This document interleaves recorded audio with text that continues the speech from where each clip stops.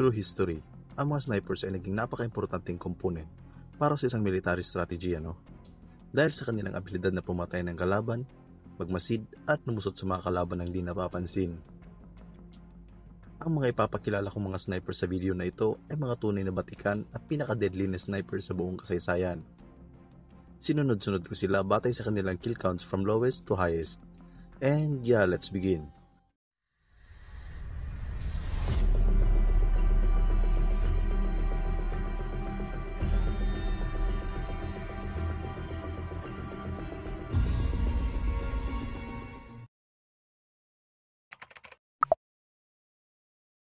Bago tayo mapunta sa listahan natin tropa, ay papaliwanag ko muna kung paano na-determine ang kill counts nila.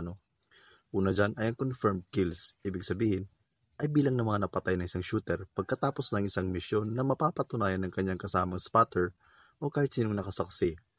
Ito yung pamantayan kung gaano ka-epektibo ang isang sniper shooter sa isang misyon. Pangalawa, ang unconfirmed o probable kills.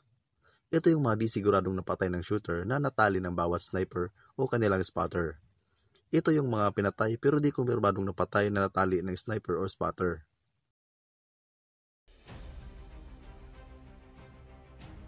Si Charles Benjamin Mawhinney, aka Chuck Mawhinney, ay isang dating US Marine na nagserbisyo ng 16 months sa military during Vietnam War. As a sniper, si Mawhinney ay may 103 confirmed kills with 216 probable kills. Si Chuck Mawhinney ay anak ng isang Marine Corps veteran noong World War II. Si Chuck ay sumali sa Marines pagkatapos niya graduate noong 1967.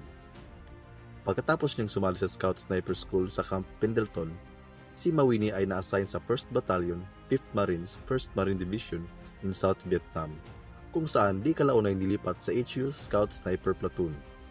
Mawhinney's exploits in Vietnam War became legendary. In one encounter, si Mawhinney ay nabigyan ng credit dahil pinabagsak niya ang isang buong enemy platoon, humigit kumulang sa 16 na kalabang sundalo sa isang upuan lang.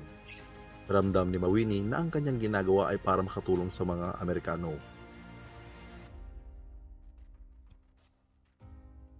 Adelbert F. Waldron III ay isang former US Army sniper who served with the 9th Infantry Division noong Vietnam War.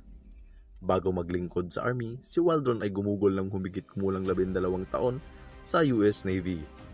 Paglipat niya sa Army, na-assign siya sa PBR boats para magpatrol sa Mekong Delta in Vietnam. In less than 8 months, si Waldron ay nakakuha ng 109 kills. Ayon sa isang balita, si Waldron ay nakapatay ng kalaban sa layong lagpas 900 yards mula sa kanyang umaandar na bangka. Dahil sa kanyang dedikasyon, commitment at katapangan, siya ay ginawaran ng Distinguished Service Cross na may kasama pang Silver Star, 3 Bronze Stars at Presidential Unit Citation.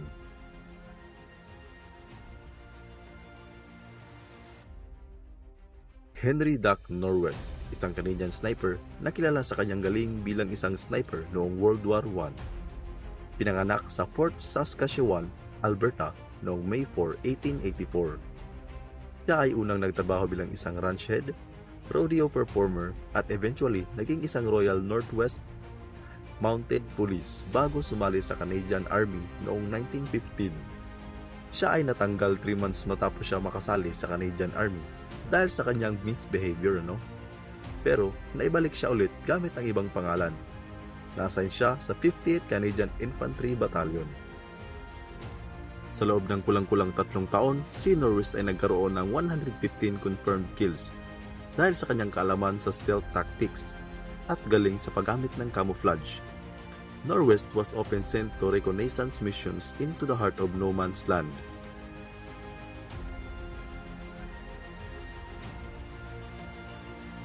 Si Christopher Scott Kyle ay isang US Navy SEAL sniper who served 4 tours of duty in Iraq. Si Kyle ay pinanganak sa Odessa, Texas noong April 8, 1974. Matapos siyang magtrabaho bilang farmer, professional rodeo rider at ranch hand, ay sumali siya sa US Navy dahil sa kanyang injury na natamo nung siya'y nagro-rodeo. After having surgery to have his arm repaired, si Kyle ay nakatanggap ng sulat para sa BUDS training sa Coronado, California noong 1999.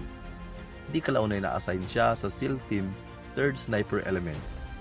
Nahanap agad ni Kyle ang kanyang sarili sa kalagitnaan ng bakbakan sa Iraq. During his 4 tours of duty, si Kyle ay nagkaroon ng 160 confirmed kills across Ramadi, Fallujah, Baghdad, and various localities across Iraq. Dahil sa kanyang legendary status sa area ay tinawag siya ng mga Iraqi na Shaitan ar-Ramadi, which translates to the Devil of Ramadi. Ang mga rebelde sa Iraq ay pinatungan siya ng bounty sa ulo na nagkakahalaga ng $20,000 at tinaasan pa nila ito na umabot ng $80,000 bago matapos ang kanyang karir. Kyle was also well known for his incredible shots, with his longest being a 2,100-yard kill with a Macmillan TAC 338 sniper rifle. Bago tayo mapunta sa panghuling spot natin, maaari bang pakipindot ng like kung nagustuhan nyo ang video ito? Mag-subscribe na din at pindutin mo ang notification bell para ma-update ka sa part 2 ng video ito.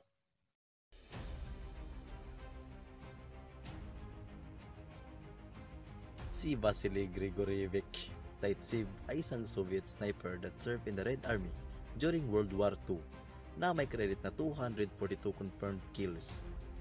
Ipinanganak siya sa Yelenenskoy, Orenburg Governorate noong March 23, 1915. Si Zaytsev ay naisama sa Soviet military, serving with the Pacific Fleet. Nag-volunteer si Zaytsev na sumali sa frontline kung saan siya na-assign sa 1047th Rifle Regiment ng 284th Tomsk Rifle Division. Master of Stealth and Concealment, si Zaytsev ay kilala dahil sa kanyang palaging pagpapalit-palit ng posisyon at ang kanyang napakagaling na abilidad na makakover ng malaking area from just a handful strategic locations. Throughout the Battle of Stalingrad, si Zaytsev ay nakaipon ng lagpas sa 200 kills.